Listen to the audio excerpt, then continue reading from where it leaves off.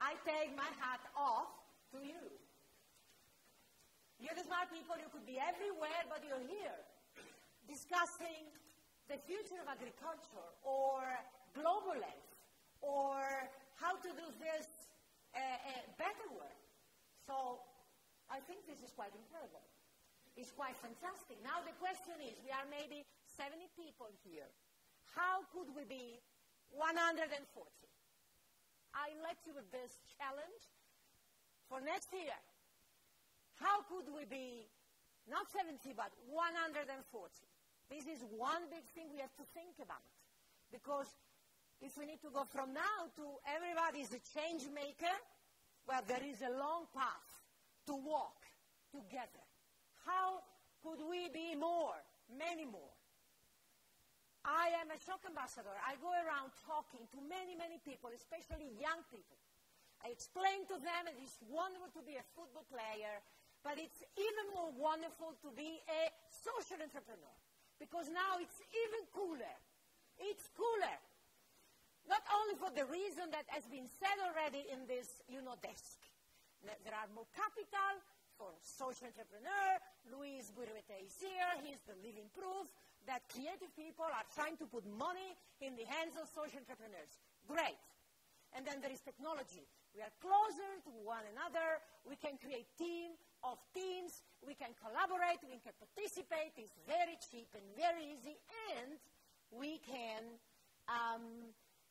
prototype innovations very cheaply, very fast. It's so fast to do a prototype of a new service, of a new product. We can do this very well. So it's a great time to be a social entrepreneur. But there is a reason why it's even more cooler, and it is influence. I love the word influence because it's more important than anything else today. Influence is more important than money. Influence is more important than time. Influence is more important than anything else. And what I love now is the influence that the social entrepreneurs are having, really. Look at the big problems. Education, for example. Who is able to solve problem of education? Do you know, look at the 6 continents. Many, many, many public system of school are under reform. The government are not able to reform education. It's too entangled, it's impossible. And corporations are trying to do something.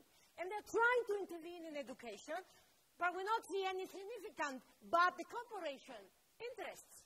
So who is reforming education? Social entrepreneurs, but with great influence and great impact. Look at education. Look at what is moving in education. And are the social entrepreneurs changing education? Something that you think it is intractable, but it is being resolved. Look at Salman Khan. You know the Khan Academy. Millions of mathematics lessons seen online, used in every school, in every corner of the world. Who is he? A social entrepreneur. He was a banker. He left bank. He's now a social entrepreneur. Look at Wikipedia. Who created Wikipedia? And Ashoka Fellow. Sorry for saying Ashoka. An Ashoka Fellow. Jimmy Wales. You know, is that transforming the world or it isn't transforming the world? Or Vicky. What's the name of this woman in Colombia? Vicky Colbert. I mean, she has invented rural school. Have a look at her model. What she's doing in rural area to teach people not only to read, but to be free people. She is a social entrepreneur. INSEAD.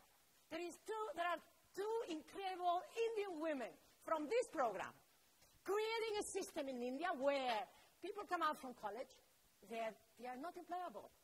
People come out from college, they are not employable. What do? They take these people and they do a gap school. Something that provides these college people with the means to be employable. And I could speak for 20 minutes about the social entrepreneurs that are really having an influence. So, I love that. Influence, because it's, power. I love power and influence, this kind of influence. And I went to the TED conference because I have a collaboration with these people. We do a TED event here local in Madrid. So I go to the conference every year in February. I'm very fortunate, and I meet very interesting people, and I participate in very interesting debates. And there are a lot of social entrepreneurs there. And anyway, this year you have the classical technological debate of something that happens in Silicon Valley. And the debate is, who is the next Steve Jobs?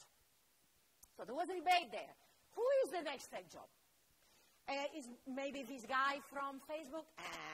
He's not the same charisma. He's not really being so interesting. He's not emotionally involving, so he's not that one. Is he maybe the creator of Twitter? Is he the next Steve Jobs? Twitter, come on. We are not really talking, I mean, it's huge, but we are not really talking about humanity transformation. So who is the next Steve Jobs? And I provided my answer, which is the same answer that we provide you now. First idea. These are times of distributed intelligence. I really don't believe in that one single person will be able to turn the world around. I don't believe it. Nobody is able to do important things all by himself. It's like the pencil. You know the story of the pencil? The pencil is a very simple thing. But is any one of you able to do a pencil? None, because it's impossible. I don't know about mining. I don't know about design. I don't know about graffiti. I don't know about anything. I don't know about anything. I can only use the pencil. So I always say, the next Steve Jobs is not a person. It's the distributed intelligence that comes up from network of social entrepreneurs that all belong into the same thing, because I love that idea that they are not individual. They are part of this team of teams. As Bill Drayton always says, we are a team of teams. So for me, you guys, the teams of teams, are the next Steve Jobs. Have a wonderful lunch, a wonderful weekend in Madrid. This city is wonderful, embraces you, and I hope to see you again. Thank you.